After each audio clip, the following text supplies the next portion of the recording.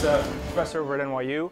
And it's great to be here. So this is my third year now being back here, so it's amazing to see how this has grown and the quality has really increased. So I want to talk about some of our work in trying to understand bias in 301 data and 301 reporting. And this work, just to give you some context, is funded by a larger project that we have with the MacArthur Foundation, where we're trying essentially to focus on data science projects that can provide implementable solutions for city agencies to some more intractable kind of social related problems. So this is one of about 5 projects that we're working on right now, and at the tail end of that. Definitely like to acknowledge also our co-authors on this. Boyoung Hung is a Ph.D. student in my lab, and Christy Korsberg, who is a student at CUSP, who just recently graduated. And also like to thank Chenda Fruchter, who's the senior director at 311, who's been really instrumental in this work and kind of working hand in hand. And I'll talk about why that's important in a second. So 301 is the kind of granddaddy of all of the open data, right? It's really an exciting way to understand the city landscape, what people are concerned about, where problems are. About 8 million calls a year come into 301. Of those, about 2.6 million turn into what are called service requests, which is actually something that the city needs to eventually act on. And I think what triggered this project was very much increasingly we're seeing these 311 data used for all sorts of predictive models to do anticipatory and kind of preemptive assessments and inspections to allocate city resources. And there was a real concern that, of course, all of these resource allocations, so these kind of really vital city services, were being potentially being allocated based on some inequitable or biased measure, which is how often people call to complain. And so fundamentally, the question is, can we understand and can we quantify differences in complaint behavior? Because the reality is that for lots of different reasons, people are going to complain at different rates. So people may have different levels of trust in the local government. They might have different levels of access to technology. They might have language barriers that prevent them from calling, or they might just be really sensitive about different things. So some people might be really sensitive to noise. Some people might be really sensitive to rats, whatever the case may be. So we really wanted to get at this. So our goals are essentially to understand and estimate the socio-spatial variance, so not only how it varies across neighborhoods, but what are the fundamental demographic and cultural characteristics that influence this difference. Of course, understand exactly what this relationship, or as best we can, this relationship between some of these socioeconomic factors are and complaint behavior, and then ultimately provide some metrics that 301 could use to kind of adjust on the fly as complaints are coming in to understand how that varies. So to say, if you're going to get 20 complaints from Sunset Park, what is that really, how do you even that out against 20 complaints on the Upper East Side, depending on what the complaint behavior might actually be? So just to give you a sense of the landscape, this is complaints per capita in 2016. So it gives you a rough sense of where people are complaining, at least per person. So our method was essentially 3 steps. One is we're focusing on predicting heat and hot water problems across the city.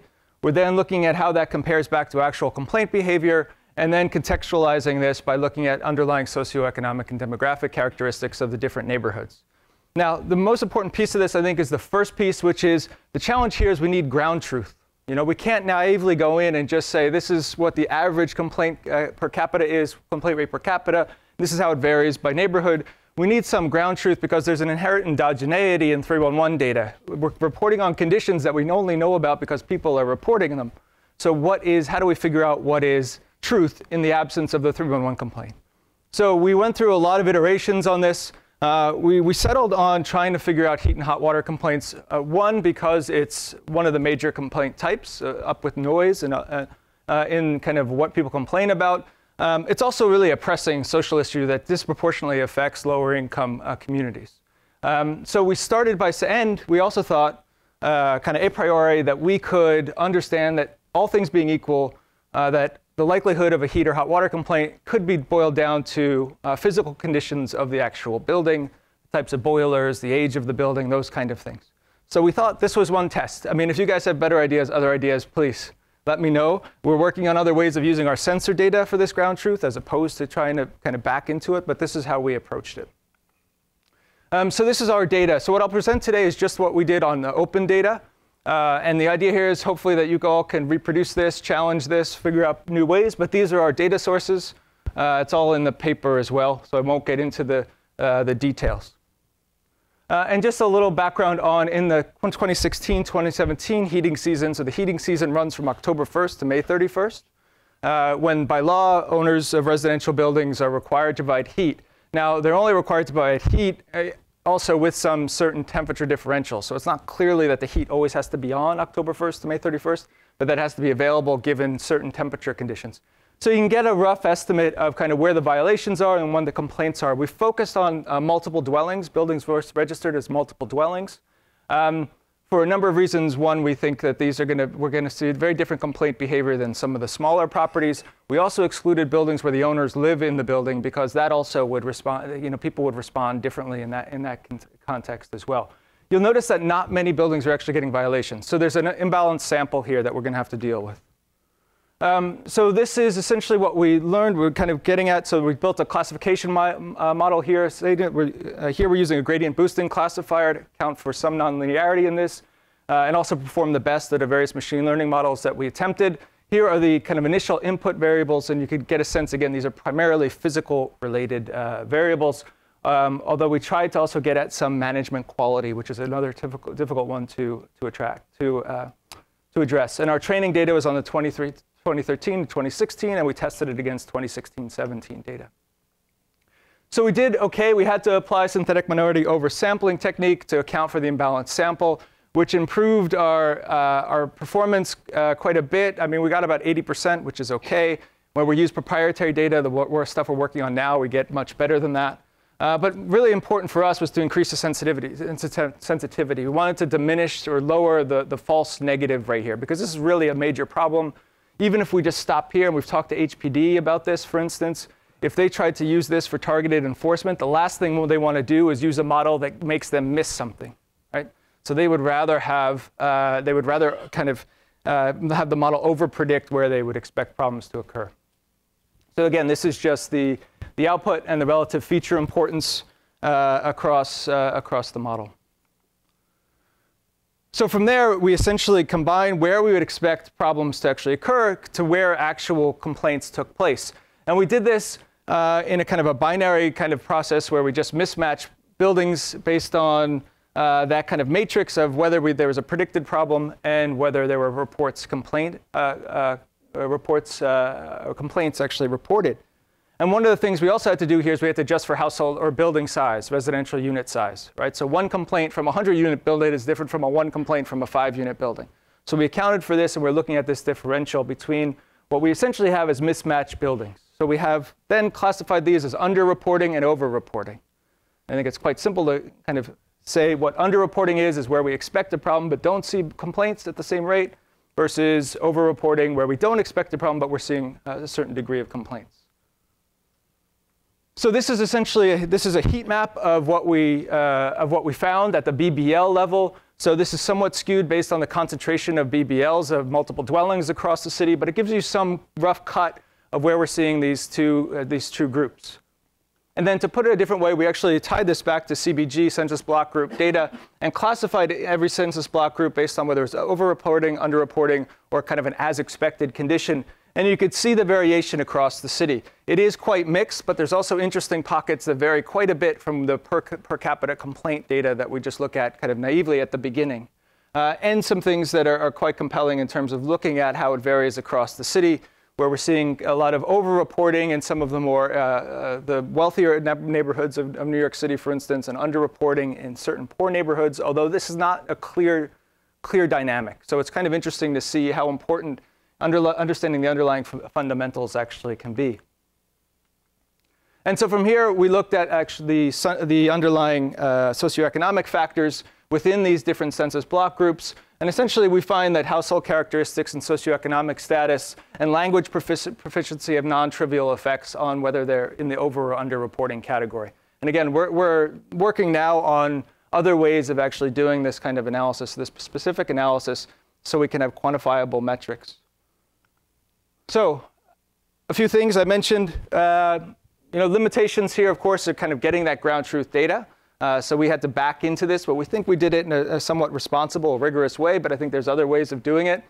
There's also this question of how do we account for non-quantified characteristics. And a big important piece of this is the ground truth, not on just where problems would occur, but also understanding some other factors in terms of the actual process of how a complaint gets to a violation through HPD. As I mentioned, we're really trying to do this to kind of target and improve resource allocation across city services and have 311 office better understand the severity of problems coming in across different neighborhoods. And then as we're getting into this, we're working on specific metrics and coefficients that we can apply across the city to account for this over and under reporting that's observed, and better understand the magnitude of individual factors and how they contribute to this reporting behavior. So thank you very much, and happy to talk about it later. Thank you.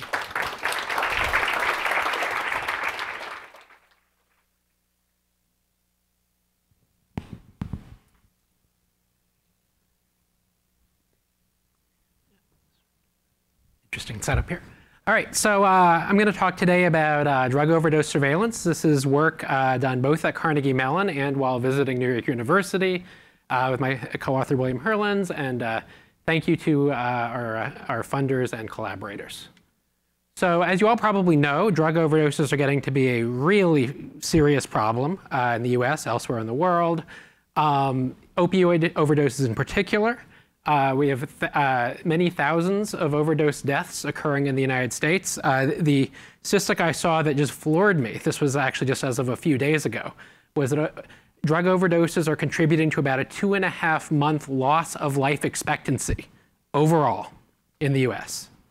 So think about that. Each person, man, woman, child, 2.5 months cut off from drug overdoses. So clearly it's a huge problem, and public health has gotten very motivated to address it. And what they really need to do is to actually be able to respond very early and in a targeted way to emerging trends in overdoses. So where is affected? Who is affected? What sort of drugs are actually causing the problems? And again, if they can do this, the hope is that they can actually prevent these emerging trends in clusters and reduce the overall number of overdoses. So I'd argue that machine learning has the potential to make a huge difference here and to save lives by enabling this sort of process by public health. In particular, we want to be able to integrate multiple data sources across space, time, and various subpopulations to detect these emerging clusters of overdoses in their very subtle, very early stages, and finally, help public health to target an effective response, which could be naloxone distribution, could be treatment of addicted individuals, better education campaigns, et cetera. Also in the longer term, in addition to this kind of near real-time approach, we also want to be able to quantify the effects of legislative and policy changes and understand, right, big picture, what works and what doesn't. So what I'm going to talk about today is really two fairly preliminary case studies, and basically one in the case where we have a lot of data and about individuals and that overdosed, and one where we have very little data, right? We're just thinking about counts at a coarser grained spatial and temporal resolution. Now, I'd argue in both of these cases, existing machine learning methods just don't work that well. And this is really a nice case where these very important problems necessitate the development of new methodology. So our first case study, we're focusing on in Allegheny County, Pennsylvania. This is work with the Department of Human Services, including about 8 years of analysis of retrospective data. And the eventual goal is to actually help them to build prospective surveillance tools. We've got 2,000 cases in Allegheny County over those 8 years. Again, each of these is a fatal accidental death by drug overdose. For each victim, we have information about date, zip code, age, gender, race, and the set of all the drugs that were present in their system from basically a toxicology screening. And so think about this as basically 30-dimensional data, not including the spatial and temporal dimensions. So what we did is we developed a new pattern detection method, which we call the multidimensional tensor scan. And again, we're trying to identify these clusters that may be geographic, demographic, and behavioral, or any combination thereof. We're trying to do earlier detection. Again, imagine monitoring this sort of data daily. Again, better characterize both where and who in the county is affected. And imagine doing something like this, being able to say, okay, it's actually, we have a trend emerging. Maybe it's in these 4 starred zip codes here, affecting predominantly white males aged 20 to 49 who indulge in a combination of heroin and alcohol. right? And again, being able to target this particular risk group and be able to say, here's where we need to target our intervention. So how does the method work? Not going to go into all the details, but basically this is a way of finding subspaces of a very large attribute space with higher than expected numbers of recent case counts. So what we can do is essentially 2 steps. One is figure out what we expect to see, kind of what is business as usual. And to do that, we use a novel tensor decomposition approach, which again just allows us to say for any combination of geographics, demographics, and behaviors, what is sort of typical overdose counts. Then, of course, the question is, well, what's weird? What's anomalous? What's emerging? And we, again, have an optimization approach where we're looking for subsets of values for all the attributes. And again, we can actually do this iteratively and use a nice little trick, which actually allows us to do each of these iterations very, very fast. Essentially, what we're doing is we're searching over subsets of the attribute space. But the tricks we employ allow us to do that in milliseconds, as opposed to an exhaustive search, which would take millions of years. So I'll show you some results. A lot of the clusters, kind of the most worrisome, involved fentanyl, right, which is a dangerous drug, which is about 40 to 100 times more potent than heroin. We saw a lot of different clusters of fentanyl-related deaths. One of the biggest ones in March to April 2015 involved 26 deaths countywide, again, just in that 30-day span. Turns out that some of that, right, they had heroin as a cofactor, but a lot of them was just fentanyl. So there's probably fentanyl essentially masquerading as heroin. So one of the interesting things about this cluster is that it actually started very small, started with 5 geographically and demographically similar cases in the first few days of that big cluster. And so again, this is a retrospective analysis, but the argument is that if we'd been doing this prospectively, right, we might have actually been able to target that pattern and hopefully stop it from spreading. So we found another very interesting set of overdose clusters involving methadone, which is very commonly used to treat heroin addiction, and the prescription drug Xanax. Well, it turns out that the combination of these two gets you high, but also kills you. So from about 2008 to 2012, we observed multiple clusters of this sort, against typically 3 to 7 cases each, and localized in space and time. The really interesting thing, though, was from 2013 onward, these clusters essentially vanished. And one of the things we started talking about with our public health collaborators was, OK, why might this change actually have been the case? And we found something very interesting, which is as of October 2012, Pennsylvania passed the Methadone Death and Incident Review Act that actually increased state oversight of methadone clinics, of prescribing doctors, and so on. Now, of course, we can't necessarily isolate that factor. There are other things involved, like approval of alternative treatments other than methadone. But again, we believe that that first, again, this policy change actually did have a big impact on these sort of methadone, and particularly methadone plus Xanax overdose clusters. So our second case study, again, with much less data, we thought about overdoses in New York. And here we didn't have victim-level data. What we had is aggregate monthly counts of fatal overdoses, opioid overdoses for 6 New York counties, about 17 years of data for this one. So here we really thought about, OK, it's just a space-time problem, right? But we really want to understand how we can both estimate typical trends and identify any anomalous spikes. And of course, the challenge here really boils down to the fact that data points are correlated in space and time. So it's very easy to run into cases where you just end up with correlated noise, and you think that it's an anomalous spike, and really, well, it's just noise. So actually being able to deal with this case correctly turned out to be a very interesting and stimulating statistical challenge. So we developed a new approach to do this. We combined basically Gaussian processes, a way of modeling correlated data, with our subset scanning approach.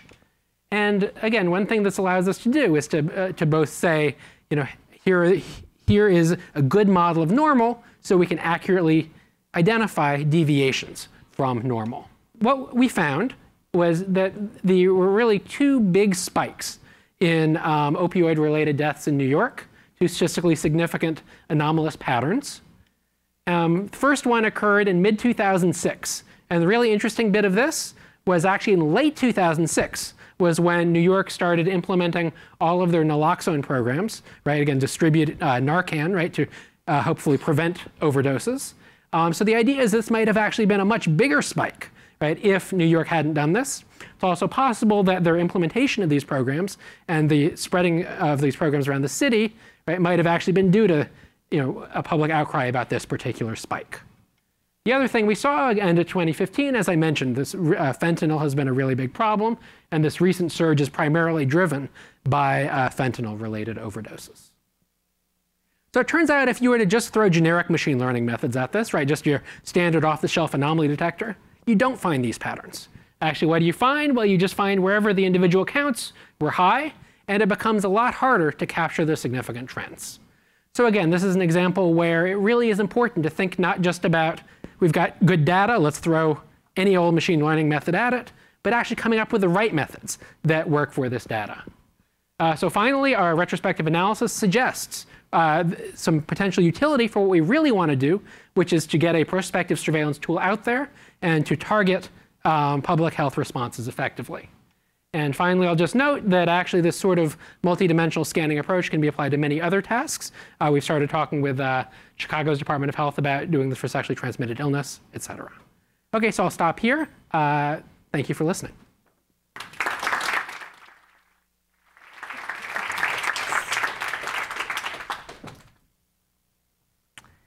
Great, thanks.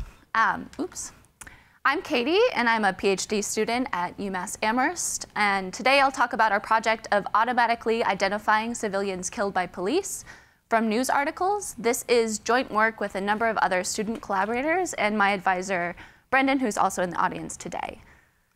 So as I'm sure many of you are well aware, over the past few years in the US, we've witnessed a staggering number of high-profile police killings, including the 4 I mentioned here. Eric Garner in New York, Michael Brown in Ferguson, Alton Sterling in Baton Rouge, and Philando Castile in Falcon Heights. And these deaths have prompted policymakers, social scientists, and the public to ask a number of questions, such as, are there simply fewer or less deaths than there were last year at the federal level? Is there any sort of racial disparity or discrimination happening across the country? And can we identify the most effective police departments and the policing methods that they use? And all of these questions require extensive data in order to be adequately answered. And for the rest of this presentation, our work is going to focus on this first question about pure fatality statistics. So naturally, a first place to look for these statistics on police fatalities would be the federal government. But in 2015, the Department of Justice issued an internal study where they estimated during this time period, 2003 to 2009 and 2011, there was around 7,500 people killed by police in the US. However, the Arrest-Related Deaths Program, or ARD, which is an internal Department of Justice statistics study, only captured about 50% of this. And this is direct reporting from local and state governments to the federal government. The FBI's supplemental homicide reports captured even less. And there was some overlap between these two programs, but it's still undercounting deaths by about 2,000 during this time period. And this undercounting and the variability in this is largely due to variability in how local and state governments comply with the federal government's requests for information. So an alternative to government data is to manually read news reports where some of these police fatality events are talked about and manually extract relevant information to populate a police fatality database of victims and information surrounding the events. And this approach, this manual approach, has been adopted by a number of journalist and volunteer groups, including Fatal Encounters, Killed by Police, The Guardian, and The Washington Post. And if you look specifically at Fatal Encounters, which we've found to be the most extensive of these various sources, their list of names, which is the actual list of every person they've found during this time period that's been killed by police, is actually greater than the estimated number by the government. So clearly this discrepancy between what these official government programs are reporting and the actual number of deaths is a huge problem. And this really is the overall motivation for our work. So we want to provide public data and we want government accountability. But there are two main problems with these existing approaches that are out there. The first is that these types of manual updates to databases are extremely expensive. So it takes volunteers or paid staff many hours to populate these databases, and there's a huge emotional toll of reading about deaths over and over. And the other thing is, unfortunately, these types of police killings are gonna continue to occur in the future, and so a full, complete database will need to continuously be updated. So our goal is to replace these manual updates with automatic ones. And I'm going to give a very high-level overview of how we do this. So first, we scrape news articles relating to police fatalities. And then from this collection of news documents, we're going to extract every single sentence that has a named entity that's a person. And then for every one of these sentences, we're going to classify it using a machine learning classifier as to whether or not it indicates a police fatality event. Once we have these sentence-level classifications, we're going to aggregate those by entity and decide whether or not to add that entity to our police fatality database. So in order to collect our data, we ran a keyword querying web scraper throughout 2016 on Google News. We applied standard natural language processing pre-processing to our documents to arrive at roughly 900,000 training documents and 350,000 testing documents related to police fatalities.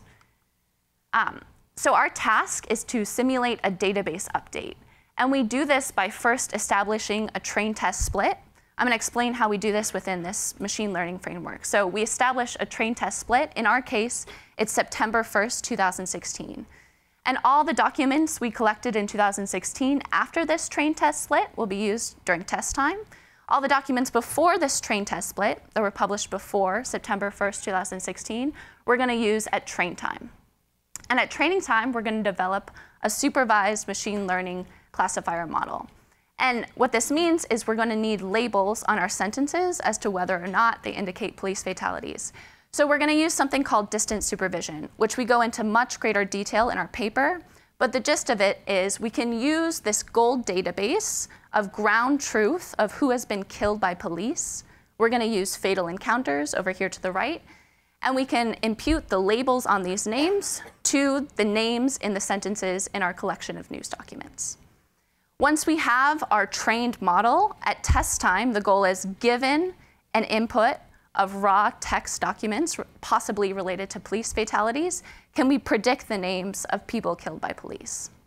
And at test time, we're also going to use fatal encounters for evaluation. So we're able to evaluate our model and figure out if the predicted names are truly people killed by police. So we use two sentence-level classifiers. The first is featured engineered logistic regression. And the important part here is that we're using syntactic dependency paths like you see on the right. So hopefully you'll get something like target. Our target name is a nominal passive subject of the verb killed, which is an agent of police. So getting at some of that semantic information about killed by police. We're also going to use convolutional neural networks, which were used in other event detection work as well. Once we have these sentence level labels given by those classifiers, we're going to need a way to aggregate them. And we're going to use something called the noisy OR equation, which again, there's more details in our paper. But at a very high level, this says that if at least one sentence indicates with high probability that a police fatality event occurred, then we're going to give a high probability to that entity being someone who has been killed by police. So full quantitative results, again, are in our paper. But just to give you some qualitative results here, here's a printout of the top 20 entities our model predicts at test time. So you'll see a rank. So they're able, because it's a probabilistic model, we can rank the predictions by how likely we think they are. We'll give a name, and then we can evaluate against fatal encounters, our ground truth data, as to whether or not this is a true positive, so somebody that's actually been killed by police. And if you zoom in here on the false positives, so these are things that are counting against our model when we evaluate, we're getting things like name mismatches. So Samuel DeBose is actually in the fatal encounters database and somebody that was killed by police, but Sam DeBose was not. Our model is also making predictions about events that are semantically similar to being killed by police, but not quite the same. So for example, Trayvon Martin was killed, but not by an actual police officer. Logan Clark was shot by police, but not killed. And then we're also picking up on, despite filtering Google News to US News, we're still getting names of people who were killed by police outside of the US. So once again, I want to return you to our goal, which was this database update. Given a corpus of news documents, can we populate a database of police fatality events? And so we're hoping to extend this to other domains. So can we identify victims of humanitarian disasters, for example? And right now, we're only extracting the names, but we'd really like to extract additional event information as well, such as if we could get the name, location, and date automatically, that would be a huge step forward in populating a greater database. And we're also building an interactive system for practitioners to actually use. So we're getting actually weekly feedback from Brian Burkhart, who's the director of Fatal Encounters right now. So what we've really done is made progress towards a fully automatic system. Clearly, we're still going to need some manual input for this to be used in practice. But we've also used methods of distant supervision, which is much cheaper than manually annotated documents that you can use in machine learning. And finally, we've defined a new natural language processing task, which we hope the rest of the community can also work on. And we've released our data and code publicly, so please take a look at that link. Thanks.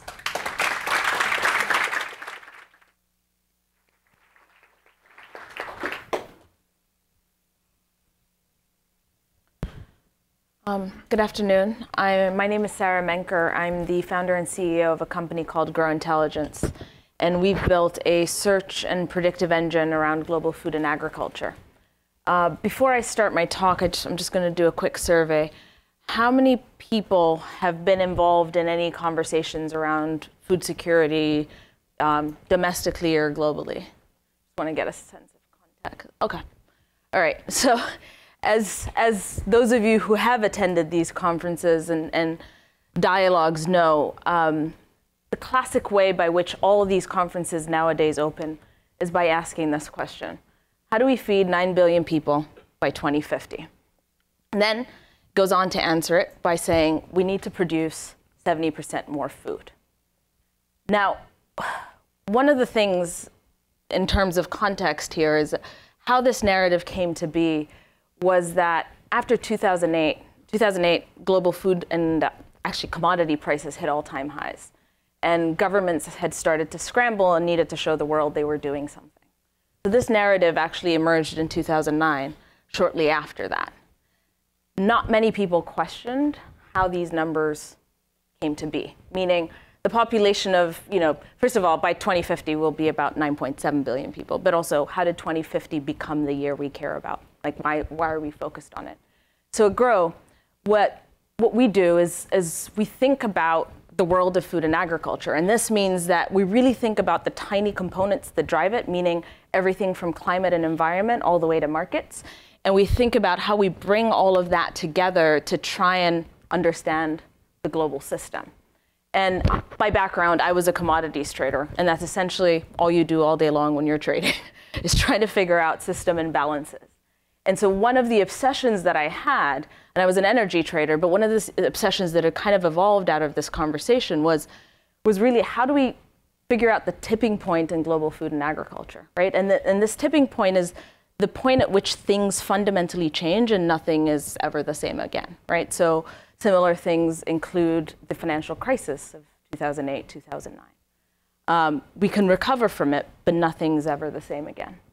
And so we set out to solve this problem at Grow. We solve very hyper-localized, hyper-specific problems, like how do we predict yields of a very specific crop in a particular region throughout the growing season. But we also think about how those very specific models feed into the global system to help us figure out this tipping point. And so we discovered two things when we built this model. One was that the way that it's framed is completely incorrect. 70% more food implies, basically all foods are created equal. And that we're thinking in terms of mass. We discovered that what we needed to do is start to think in terms of calories. Second of all, we discovered that the tipping point is actually a decade from now, not 2050. Now, most of us don't know what our lives are going to be like in 30 plus years, but I think most of us write 5-year plans and can certainly see, we can imagine what life looks like in 10 years' time. And this actually changes the urgency of the problem drastically and how we need to address it. And this tipping point is basically the point at which the system's structural capacity to produce food to meet growing demand will break, unless we commit to some type of change. So there are solutions to it, but we need to have some pretty fundamental conversations around it. Now, calories and trillions of calories are very hard to think about, but if you think of 214 trillion calories, that's equivalent to 379 billion Big Macs. That's more Big Macs than McDonald's has ever sold. That's what we need to produce in extra terms by 2027. Now, how do we get there? This was what the world looked like in 40 years ago. So in very basic terms, this is looking at what calories were consumed in every country in the world, less the calories produced, right? So if you're seeing red, it's basically there are calorie deficits. So countries were net importing calories, and blue are net exporters of calories. Now the light red and light blue is kind of self-sufficient to some extent. You're kind of toggling between. But one of the distinct things about the world 40 years ago was that the US was by far the greatest exporter, and Argentina was there. But most of the world, including Europe, were actually net importers of food. China was self-sufficient. This is what the world looks like today. What happened here is, you had the emergence of South America as an agricultural powerhouse. India actually became food self-sufficient. Pretty much every African country either remained a net importer or became a net importer. And China went from that light blue to the brightest red that you see. China was lucky. And the reason it was lucky is that it coincided with essentially the agricultural boom in South America and Europe. Had that not occurred, the world would have been in a very, very imbalanced state today. So how do we get here? This is just the journey of India, China, and African countries. And these are really the regions to focus on for the next 10 years. They all started off with very similar trajectories. And what had happened is that India actually committed to a green revolution, which is the blue line, which is why you see that it's kind of been net calorie sufficient throughout. And in the past decade, it's actually started to become a bit of a net exporter. Africa and most African countries never stood a chance, and in the 80s just skyrocketed as net importers. China had actually managed to remain net flat until the turn of the 21st century, and it was, once it took off, that was it. There was no turning back. And this was driven by a combination of population growth and economic growth. Population growth is just number of people, and economic growth means the food that Chinese people consumed started to change, more proteins. For every calorie of meat that we eat, we need about 8 calories of grain to produce it. So that's what happened in China. So what's happening in the next 10 years? Well, there's a demographic inflection point coming.